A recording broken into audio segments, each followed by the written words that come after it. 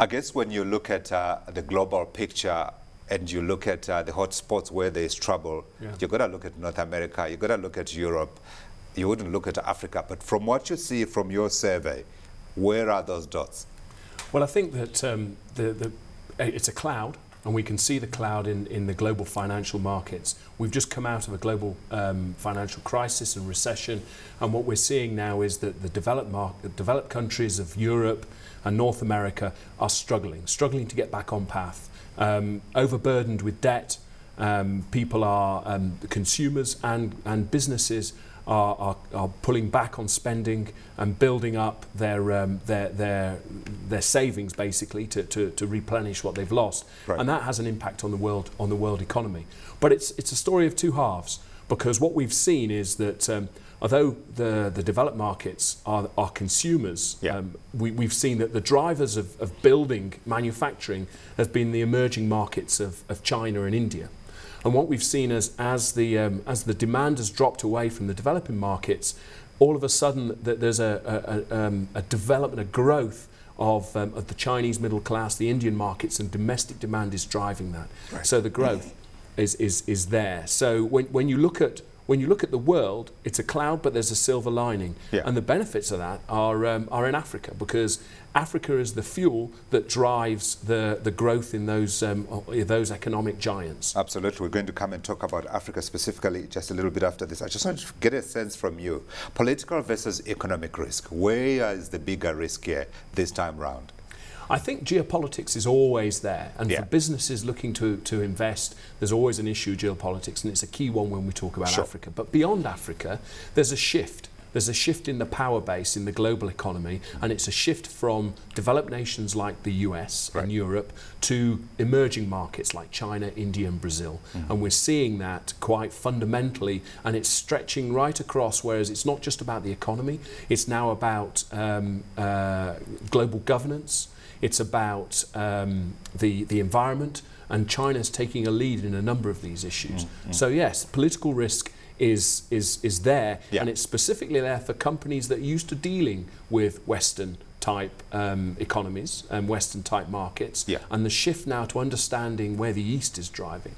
But when you look at Europe particularly, given the debt burden and all the issues that we now have with the Greeks protesting and all those kind of things, who would have thought that if you lent to a European government, there would be an economic risk in terms of a return on your investment from those particular countries?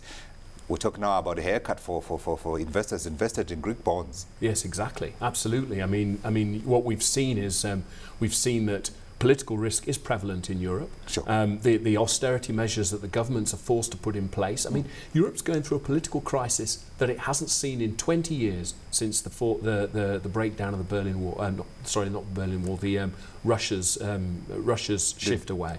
So we've seen the risk in it, and we see it manifest itself in a potentially a shock to the whole world system in the breakdown of the Eurozone.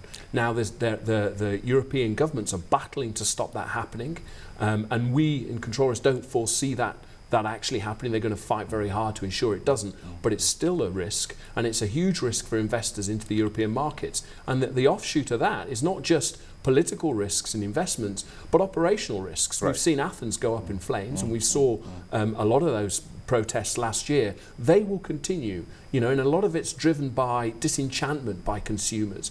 I mean, the impact is felt by the youth. Young people are underemployed and unemployed, and those young people are finding a voice saying that they don't believe that the governments are doing the right thing, and of course they're looking after themselves. One of the more profound statements that I've come across suggested that what you're seeing today is yesterday's creditors are today's lenders and vice versa, and I think that's particularly true when you look at the picture in Europe. But let's talk about Africa, because Africa for many people is one bright spot.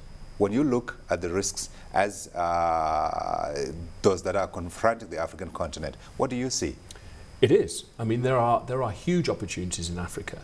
I mean, what do we have? We have a global commodities super cycle, and Africa is driven by natural resources. We see that part of that has been market liberalisation across Africa. We see political risk is still there, but we see that the old enemies of war and civil strife and coup d'etat are moving away. We've got low, unlike the developed markets, we've got low debt to GDP ratios, so that's great because of the debt write-off. Sure. We've got an emerging middle class. So when you're a business based here in South Africa or worldwide and you look at the African market, you see a lot of opportunities. But on the flip side of opportunities, there are risks. It's like this, it's like the Chinese symbol for risk: danger and opportunity. Okay. So you know, the World Bank said that $93 billion needs to be invested every year in infrastructure on the continent. Now that's a great thing for companies looking at infrastructure engineering and infrastructure companies. But the flip side of that is that infrastructure projects require a lot of government intervention and government support, and that means political risk is elevated right to the top of those companies' problems. It's no surprise that we're hitting the 400 millionth subscriber for telecoms, for mobile phones on the continent. Why is that? Because governments don't need to do very much for telecoms companies other than issue licenses and take funds from that. And it's one of the fastest growing consumer products on the continent. Absolutely, David. Unfortunately, we've run out of time, but I just wanted quick take from you. So how does business get it right to ensure that in this environment where you've got that opportunity and risk juxtaposed, they make the most of it? In Africa specifically, 53 different countries.